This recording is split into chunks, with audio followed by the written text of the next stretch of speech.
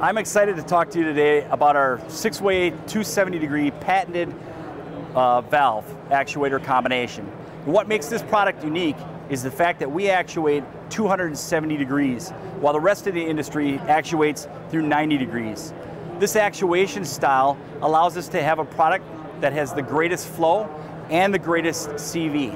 It also allows us to have the greatest rangeability over total 60 degrees of control versus the industry's common 30 degrees of control.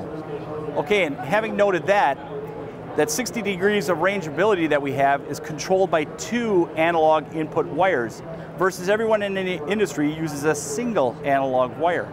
The benefit of this is that we provide full 0 to 2 or 2 to 10 volt input signal control, one each for the hot side of the valve, the other for the cold side of the valve, where the competition uses a single wire.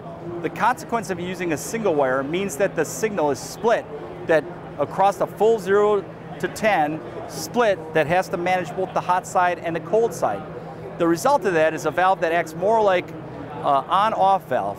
Our valve, with its dual wire capability, operates more like a true proportional, fine modulation, fine resolution valve.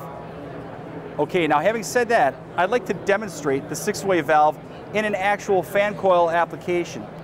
This is a vertical stack fan coil unit. It has a 6-way valve installed, and what you'll notice is that there's also just a single coil. Typical or standard installations use 2 coils and up to 4 valve actuator combinations. The benefit of the 6-way valve is that you operate with 1 single coil using 1 single valve actuator combination. This significantly simplifies the installation, lowers the costs, and also improves product overall efficiency.